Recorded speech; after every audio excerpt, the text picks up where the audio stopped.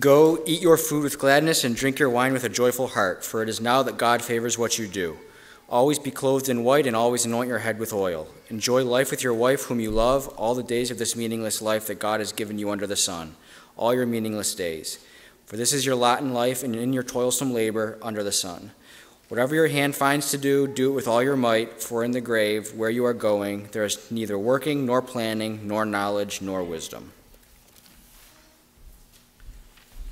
Well, that sounds depressing, doesn't it? I've had, over the past several months, maybe a year, three things that have come together to cause me to think about my impending demise. And I'm not announcing that I have a terminal illness. We're all going to die, okay? And these are the three things. One was I attended a funeral where a poem called The Dash was read. And I'm going to read that for you in a little bit. It's a poem by Linda Ellis. The second thing was, and I've told you about this before, we were out in Illinois visiting Mary Beth, my daughter Mary Beth, and her husband Justin in September. And we attended church with them, and there was a countdown clock in the back for the preacher. It counted down 20 minutes. And then when he went overtime, past the 20 minutes he was allotted to preach, it started counting up in red to tell him how far he'd gone overtime. It caused me to think about a lot of things, and one of them is how much time I probably have left with you if I live long enough to retire. And that countdown's out on the bulletin board. After today, probably about 271 Sundays. And then the third thing was several Monday nights ago, we had a fellow by the name of Bob Krupp do the sermon. And he actually spoke from Ecclesiastes and talked about some of the challenges he's had in his life. And so those three things came together, and I just am thinking about stuff like that, and that was kind of what brought me to thinking about what I want to talk to you about today.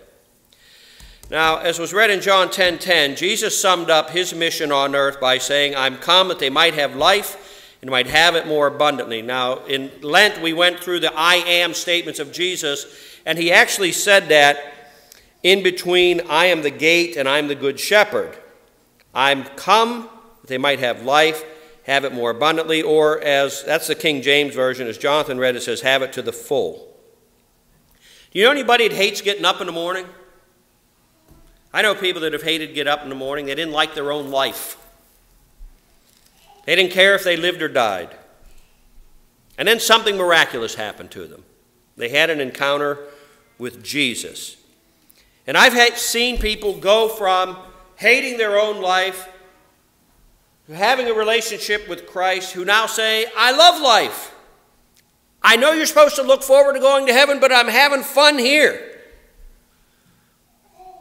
Maybe I ought to stop and ask the question, is it okay? Are we allowed to have fun here in this life? Is that all right?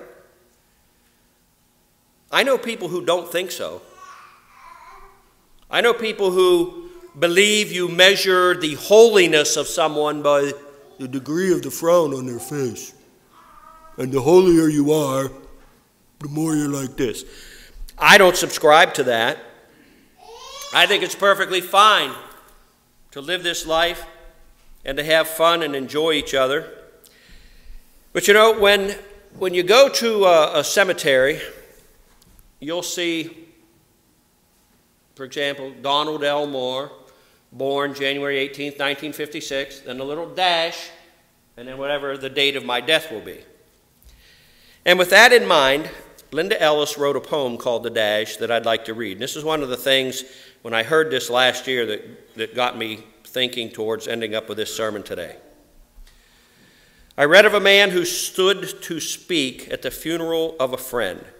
He referred to the dates on the tombstone from the beginning to the end. He noted that first came the date of birth and spoke the dates with tears. But he said what mattered most of all was the dash between those years. For that dash represents all the time that she spent alive on earth. And now only those who loved her know what that little line was worth.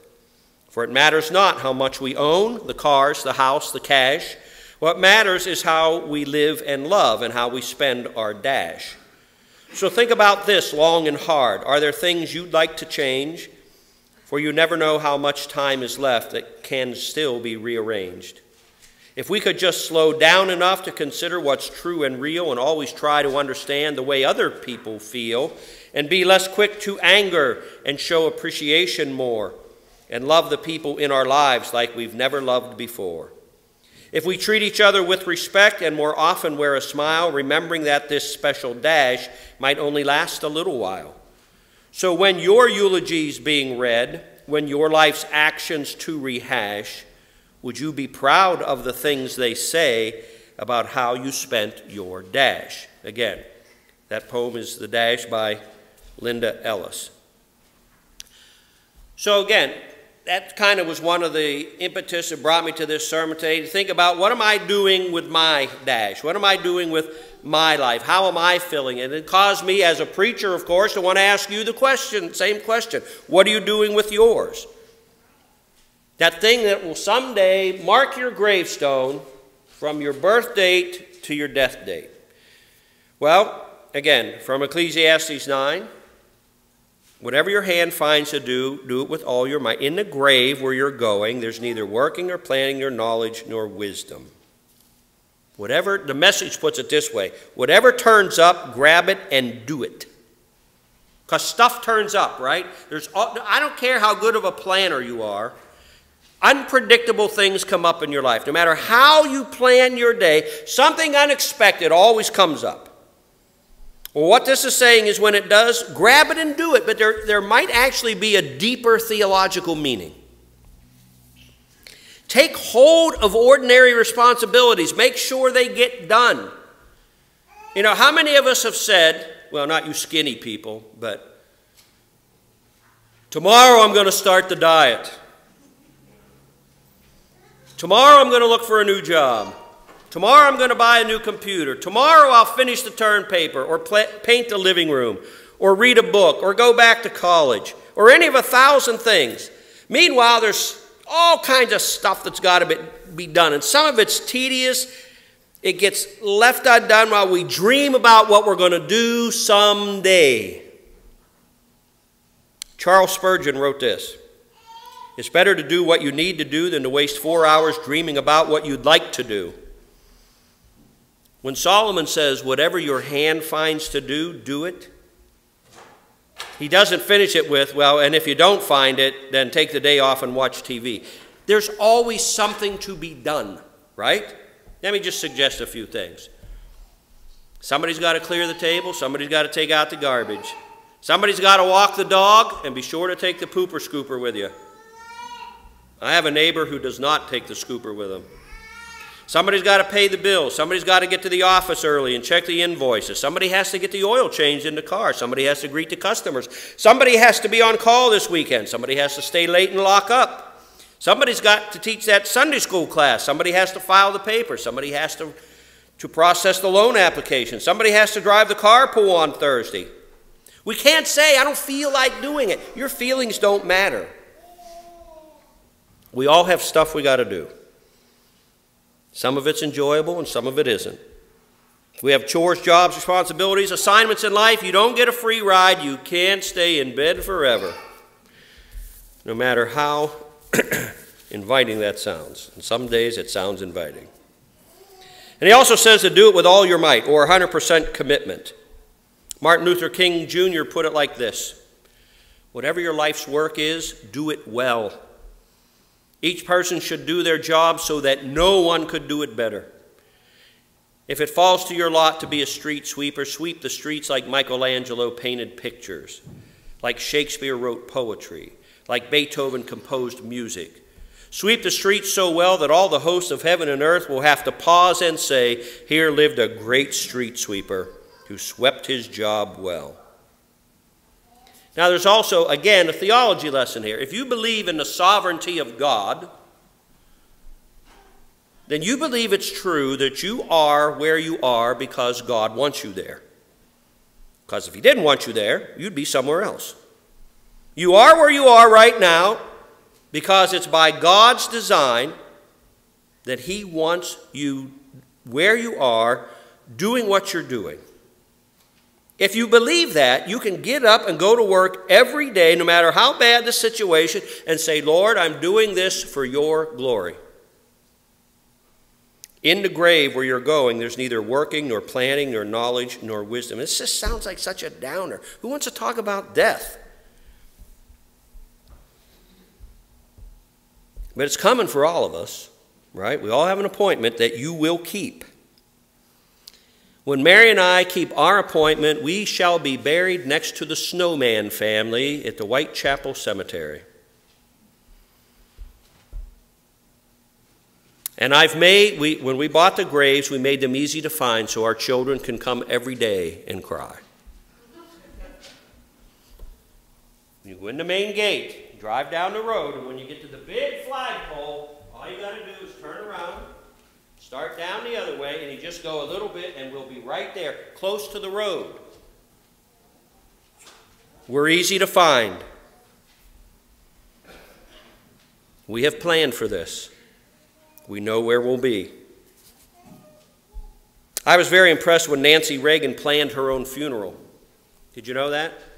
She planned every single part of who she wanted there, what she wanted them to do, everything. Right down. She dealt with the inevitable. Now, like I said, a lot of people don't like to talk about it. They don't like to think about it.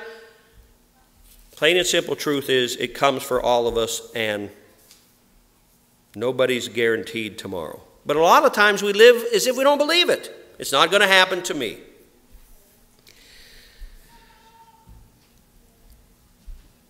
Starting then, let's back up a little to the verses that lead up to that verse. He says, go and eat your food with gladness, drink your wine with a joyful heart. God has already approved what you do. Always be clothed in white. Always anoint your head with oil. Enjoy life with your wife whom you love. All the days of this meaningless life that God has given you under the sun. All your meaningless days. This is your lot in life and in your toilsome labor under the sun. Let me give you a paraphrase of that. Enjoy a good meal. Appreciate every moment as a gift from God. Wear clothes that speak of joy, not sorrow. Brush your hair if you got it. Wash your face. Put on your makeup. Iron your shirt. Look sharp. Put a smile on your face. Don't be a grumpy old man or old woman or a grumpy young one either.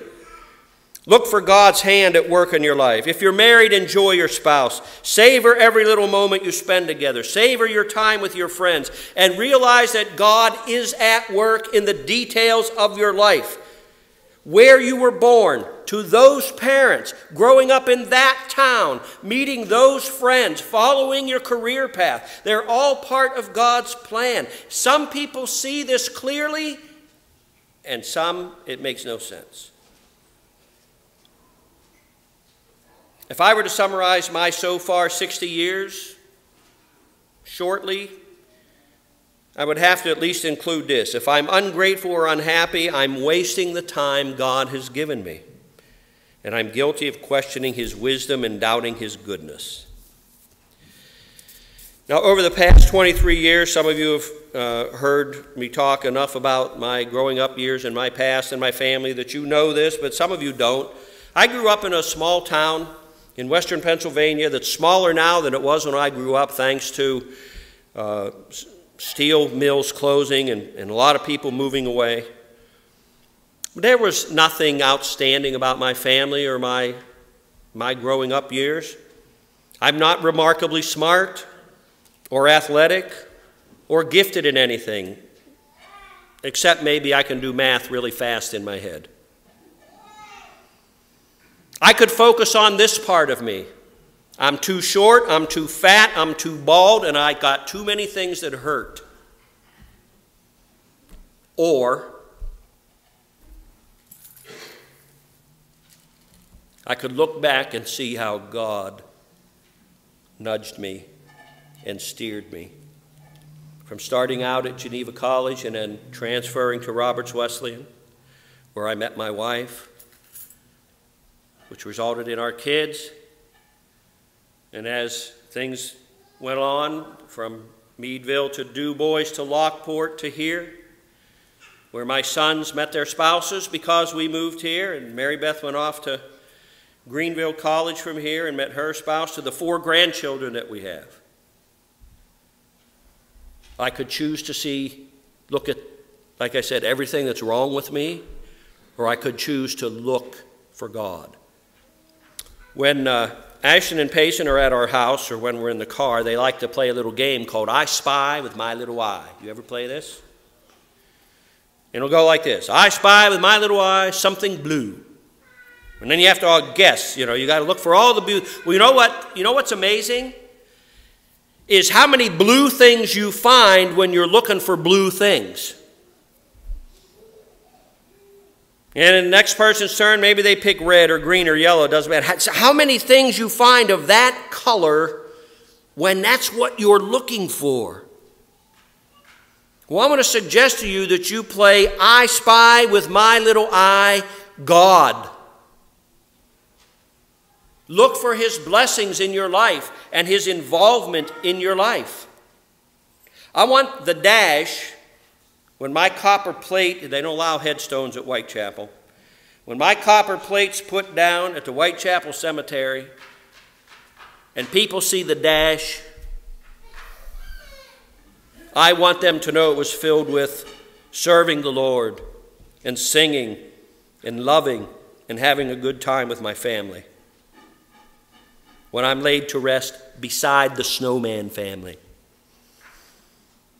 But here's another thing that I want to tell you. I don't want to die until I'm dead. Have you known people that have died before they're dead? Yeah. It's like, I want to live until the very last moment. I want to do everything I can to persuade other people to follow Jesus.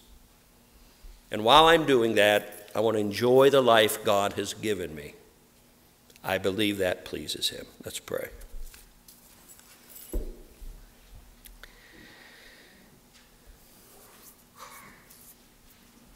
Lord, I believe that we see what we look for.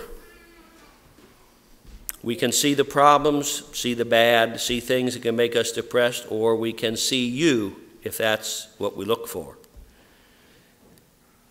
So help us to fill the dash in our life with things that please You, and to see how You have been involved and have helped us, and therefore to live our lives as a sacrifice to You. In Jesus' name, amen.